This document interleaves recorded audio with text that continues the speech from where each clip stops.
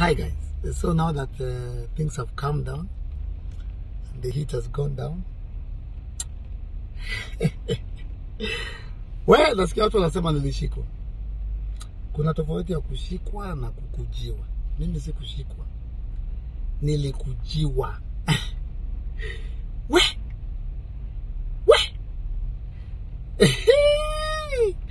So I'm seated on the balcony. It's just late morning, around 11 a.m. I'm on the balcony, and then I see from a distance, like a kilometer away. You know, the wife material house is uko Kiambu, past Banana, unaenda uko. The house is iko peke yake. There are no houses around it. So whenever there's an activity around the house, it's very easy to spot it. So I see like 4 cars zina kuja mpaka zinaacha vumbi nyuma. I'm like, wale wanaenda wapi? Then I'm like, I get back to the house, and then within 1.5 minutes zimefika kwa compound, watu wakatoka sha wakaingia kwa nyumba kwa jikoni, bedrooms papatataka chapo. So the good thing that they do is that they introduce themselves, which is very professional. I'm so and so from so and so, I'm so and so from so and so, I'm so and so from so and so, I'm the leader of so and so. But the best thing to do, guys, is always cooperate with the government. Always cooperate with the police.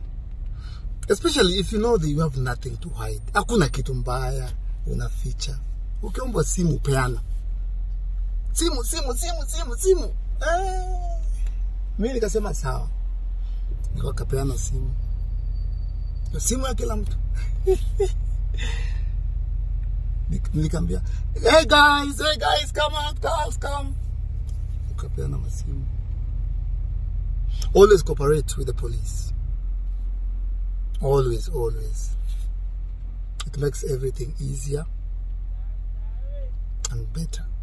Hey, DCI! Hey! What? He said nilionanga tu kwa movie.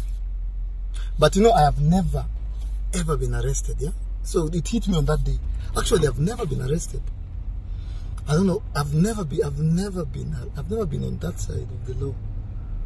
I don't know whether it's because my dad was a policeman. My dad was a chief inspector and OCS in Kisumu.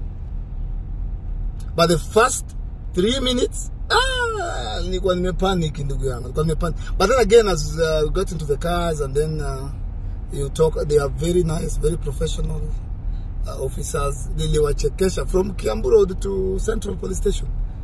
We became friends. Nikawachekesha, tukaongea, lakini wewe Eric sasa, lakini tukacheka hapo mpaka tukafika kwa station. But I think always just gava inanga ubaya saa zingine. And there's one policeman who told me, Eric, you really surprised us. You are very extremely cooperative. We didn't even expect that from you. We didn't expect to kuja hapo tuambie, show me your IDs. Who are you? Why are you here? I know my rights. Get out. No, I'm not moving.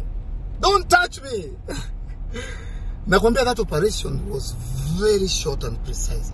The moment the officers introduced themselves, and they actually were very kind to show their IDs. I asked them what they wanted. They said they needed the phones and they needed everyone to come with us. You can ask them. It took us less than 5 minutes, or maybe 3. Everyone was out. I called the girls out. They gave their phones.